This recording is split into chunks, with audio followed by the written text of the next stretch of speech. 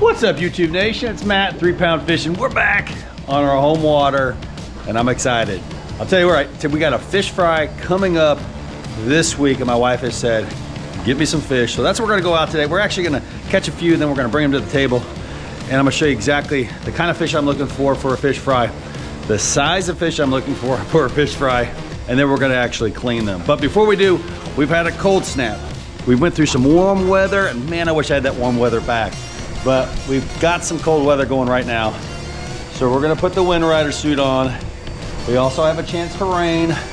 I'm putting my wind rider suit on, and it protects me from all the elements. That's what I love about it. So let's get her done. So probably the one thing people don't realize, and I have talked about it, that typically, especially through this spring season, I will just wear my Hayward. If it's a chance of rain, I'm wearing my Hayward. I'm not gonna go back and forth between two different suits. I love the idea that you can take the liner out and all that great stuff. But at the end of the day, it's waterproof. So if it rains on me out there and I'm just a little bit warm, which I like being, I'm okay with it. The Hayward is the ticket. So if you were to pick one suit to get, I would say the Hayward, personally. Now don't get me wrong, when it gets up to the 80s, you gotta have a rain suit that's lightweight. But at the same time, you can just take out the liner. But let's go put some fish on the boat. It is cold. I'm tired of it being cold. We had some warm weather a couple days ago, and I was like, yeah. But now the cold's back, so for a couple more days. And I don't know, let's put some fish in the boat.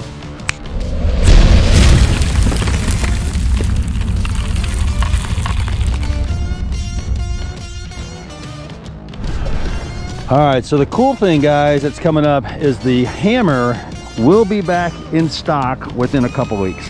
So we are starting the pre-sale of the new inventory that's coming in. So if you want to go to the website, you guys can check out the hammer and actually place your order so that when they get here, you will be the first ones that will receive it.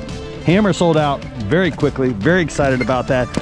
And we have some incredible rods on the way, in addition to restocking the hammer. So excited to share that information with you guys in the coming weeks, maybe sooner. But we're gonna fish right now.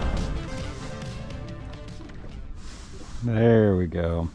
See the guys on the dirt right there? Those are the guys I'm gonna be really targeting, not the ones on the structure, because I found that these guys in the dirt are just a little bit more aggressive.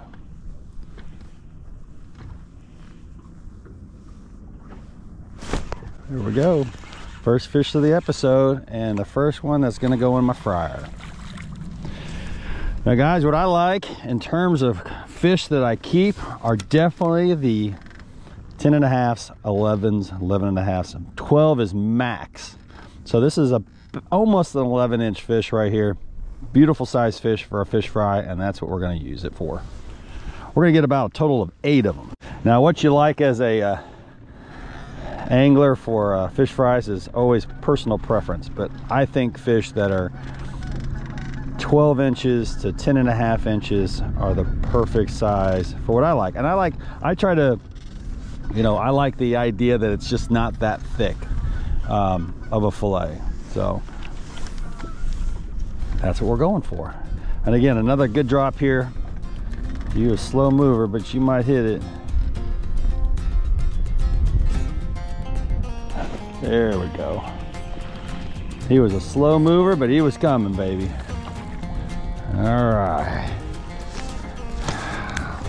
Little eater, but we're gonna keep it. Now what I'm fishing with is a hair jig. And you have to be so subtle with it when it's a finicky bite on my home lake. Little bitty thrust, little bitty moves, not big aggressive moves. When they're struggling to stay with it, small moves are better, just like a small bait. So that's what I'm trying to do. When I'm playing them, it's just very little moves. When I get their attention, it's just little bitty tweaks to the bait. You can learn all this at the guide service, guys. We talk about it extensively during the guide services. Little bitty moves, guys, just little bitty moves. The hammer is performing. That's number 3. Good size fish.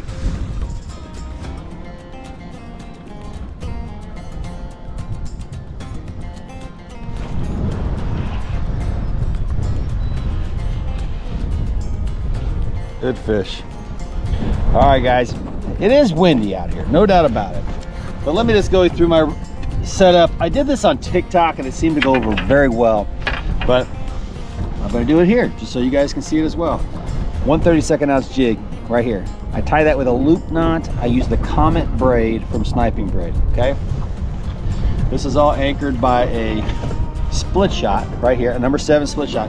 And the reason why I put a split shot on for the most part is that it allows me to see 2 items going horizontally on the screen at the same rate, easy for my eyes to pick up. Now, the downside of using a split shot is that you can pierce your line, and it can even pierce braid, especially these micro braids. But I'm all about efficiency. I don't care. I'm all about being able to take it on, pull it, put it back on, take it off, etc. And that makes it happen very quickly with a split shot. So a number 7 split shot, in my opinion, is key. It's about 15 to 18 inches from the jig head. If you get it too close, I don't know if it bothers the fish, but it bothers me, so we don't do that. Now, 10 footer. People ask me why. It's the Hammer 10. It's the best 10 footer on the market. They're going to be back in stock. You can order them online right now. You'll be the first ones to get it. Why a 10 footer? Because I can flip far enough away from the trolling motor. I can vertical jig far enough from the trolling motor, but I can also cast with it. I can do everything with it.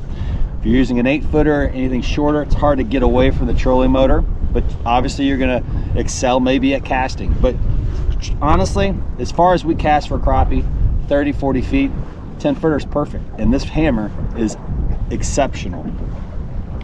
3-pound fishing reel. This is the 200 series. It matches the hammer. It looks beautiful. It performs excellent. Can't recommend it enough. That's my setup. That's my rig. The important thing, go home with, is the split shot, the jig, 15, 18 inches apart, vertically going through the column, easy to pick up on your live sonar. I get that question a lot during the guide trips. And why can't I see my jig? Well, sometimes it's because you're not using something else to supplement to pick it up quicker with your eye. So that's my setup. It's what I use. It's what I like. I'm sorry. Well, okay, so we're getting 8 fish today, right, guys? That's the key. 8 fish, that's all I need. I don't get more than I need. When it's just me and my wife gonna have a fish fry, that's 16 fillets. That gives us a little leftover so we can make some crappie sandwiches, leftover crappie sandwiches on the next day. Outside of that, it's the perfect amount for a couple. Oh my gosh, we should have had that one.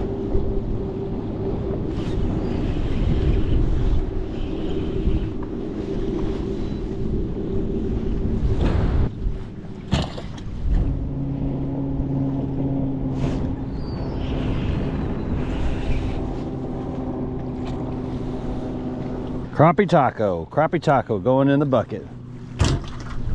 We're gonna get one more off this pile and then we're gonna go to another pile. We are prepping kind of for a guide trip also today. We have quite a few guide trips lined up for this spring, and of course we always could use more, so if you're interested, give me a holler. But we do have a guide trip tomorrow, and trying to make sure that we're finding the right location. This is a major wind change on my lake, so that could change things up quite a bit. Ooh, better fish here. Yep, good fish. That's a beautiful sight there. Built up on that point.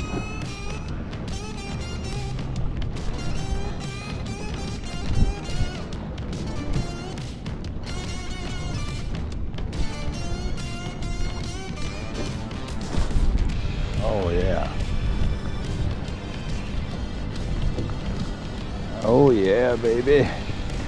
Built up on that point. That wind pushing in here against that point just has brought these fish right along the edge on this incline from this point, and they're just sitting there, slabs.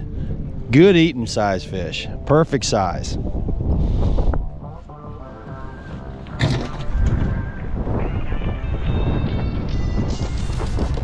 Yep.